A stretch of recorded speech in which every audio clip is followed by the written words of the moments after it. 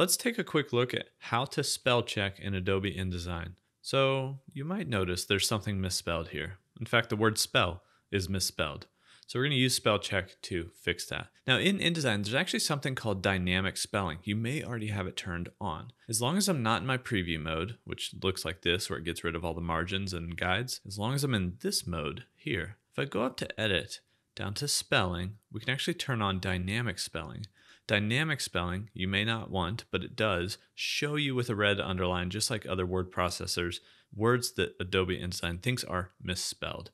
In this case, of course, the word splell is not right. It's supposed to be spell. So dynamic spelling can help. That's a quick spell check that as you're working on your document, you can actually see where it thinks words are misspelled. But we can also go back up to edit down to spelling, and we have autocorrect, which I would probably never turn on personally. But then we have check spelling.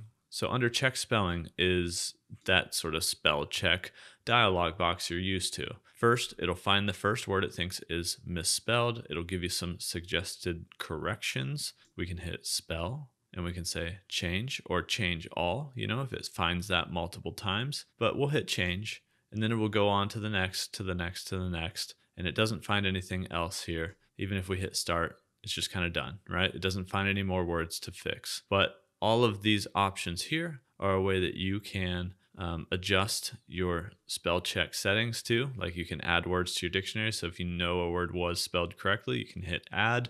It won't find that as misspelled anymore. Be careful with that. Make sure you're adding appropriate words that won't be misspelled. But this is how to do spell check. And I think that dynamic spelling is really helpful. Although sometimes you may not want it in your document, especially if you're working, like at my old job, we used to work with product naming.